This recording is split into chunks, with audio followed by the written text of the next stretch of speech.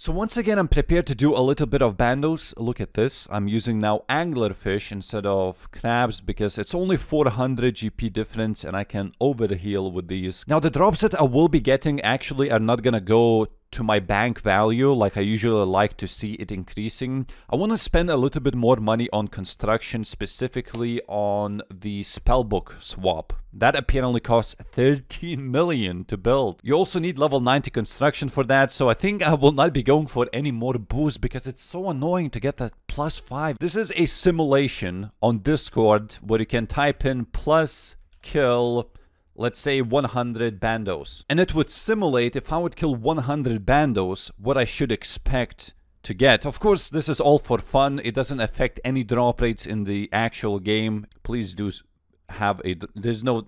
there's one bandos boots. So, this is so demotivating. Because now if I go for 100 kills, it's like, well, this bot did not get anything. Wait, let's go for one more. I want to get some motivation from this. Okay, there's one chest plate. So 200 kills for one chest plate. Oh my god, it's not motivating for me at all. Wait, I'm gonna go for one more. I want to see like a couple of them. There's nothing.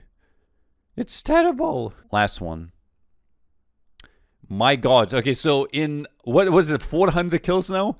2 boots and 1 bandos chest plate. God damn it, dude. Whoa. Okay, let's see how many charges I have. I think this is going to be enough for approximately 100 kills. And my current kill count is 281. So let's go for 381 and get our own loot tab.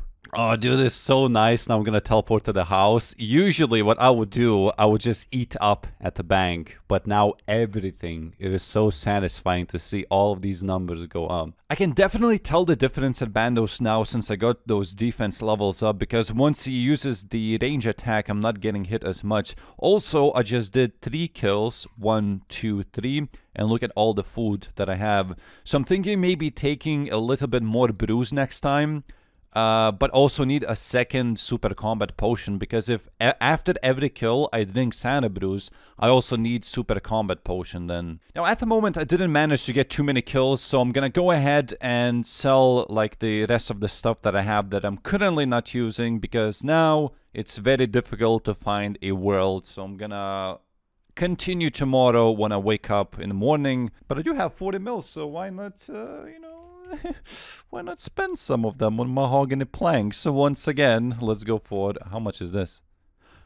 A little bit overshot on this one. I think last time I bought 12k or so. No, the only time I don't record something. I was messing around with these items in the Grand Exchange. Let's just cancel this one because it's clearly not selling. Look, I'm gonna show you Dragon. The medium price is 52.7 million. I still need the Warhammer, but as a joke, I was like, you know, maybe someone's gonna overpay for this. 54.8 mil. Pretty much 55 mil, but I'm wondering how much it sold for because it sold instantly.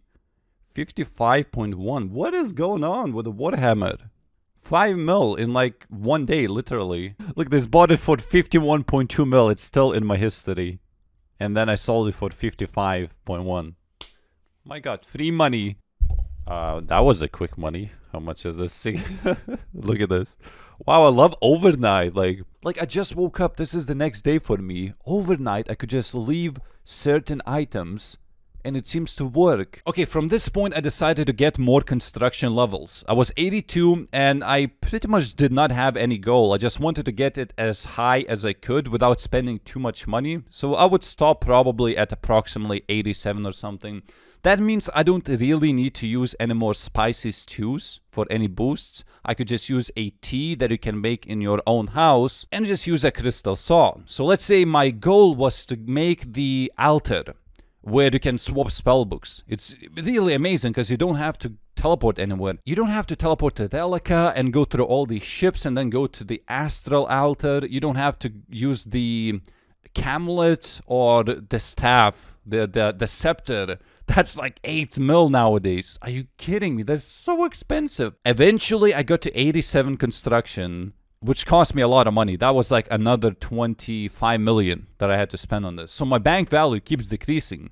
In my previous video was 240 million, then it dropped down to 210 mil, And now I was left with like 180 mil. Now, not only that costs a lot of money, I also had to buy the scepter, which was 8 mil, like I said, and a bunch of like gold leaves and stones. That added up to additional, probably minimum like 16 million, just for a couple things that I wanted to build. And you just click on it, and it swaps. And I was like, maybe there is a limit or something per day, but no, I just kept swapping between spellbooks. And it's all in one altar. Because there are like 3 different altars, but you can eventually combine it all in one.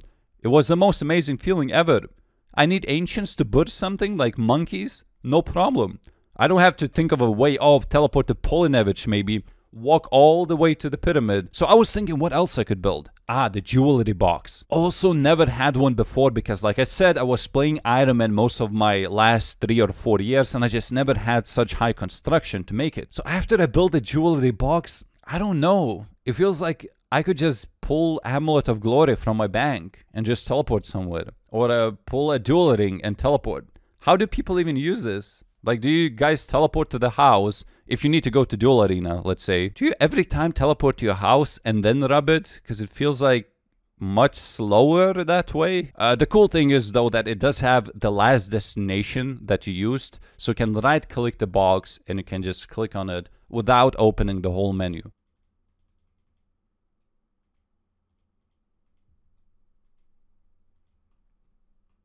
Oh my god, I did it!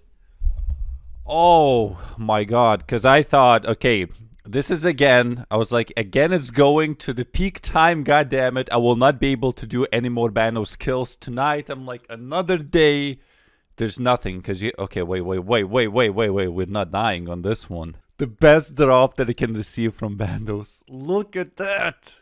I'll pick it up, because it happened before. I think I had a Godsword shot and I died, but let's sell the tacits because I will not be needing them. I really needed that because even if I bank everything that I have now, including my gear, it's not bad. Holy 210 mil, but it is not 244 that I had. So it's still, even if I would get another Tassis, only then I would get all my money back that I spent on 87 construction. You know, previously when I saw the price of ranging potions, I was like, oh my god, this is so awesome. PVMing is not gonna cost anything if I'm doing Zulrah or Vorkat or whatever. But now, I'm actually thinking about leveling up my Herblore, because I would love to get to level 90 and try to do some solo raids, maybe team raids, I don't know. But I want to get that purple chest and I never had one.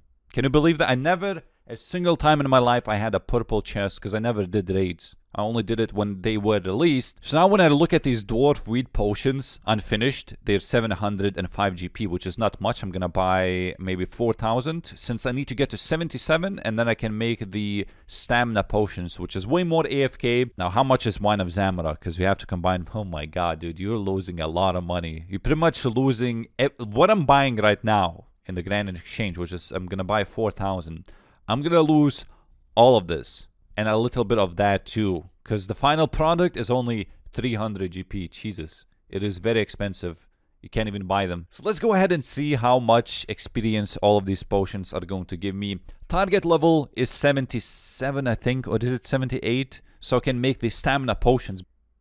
And here we are. It should say that I can make now the new potion stamina pots. Beautiful. Look at this. I got some left over, but I will not be using them. I'm going to take them as a node. But also, these ranging potions, they're only 1 million. Wait, don't tell me that's a limit for super energies. No way, dude. Buy limit is 2,000. Really? You know, I find it weird how some items just don't make any sense on the limits that you can buy. Let's say Onyx Amulet limit is apparently 10,000. Like, that's never going to happen. Okay, this was absolutely terrible. I don't want to finish these crystals that I have remaining. I was getting approximately 260k XP an hour compared to 400k that I was getting with Zami Wines. Now, eventually it evened out at approximately 350k, but that's still 100k more XP an hour. And I don't even know if, like, how much money do you even lose? So you need 4 of these as well. The total price to make one stamina potion is 7.5k.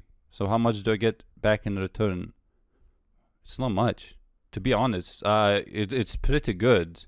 You would get 1 mil Herbalife experience, and it would only cost you 10 million. The problem is that the XP an hour doesn't increase eventually, it just stays the same. No matter if you're level 90, 95, it's just the same. While if I would make other potions, let's say Santa Brews, it would increase the XP, of course, compared to... What is Bastion Potion? What the hell is that? Never seen that before. What the hell?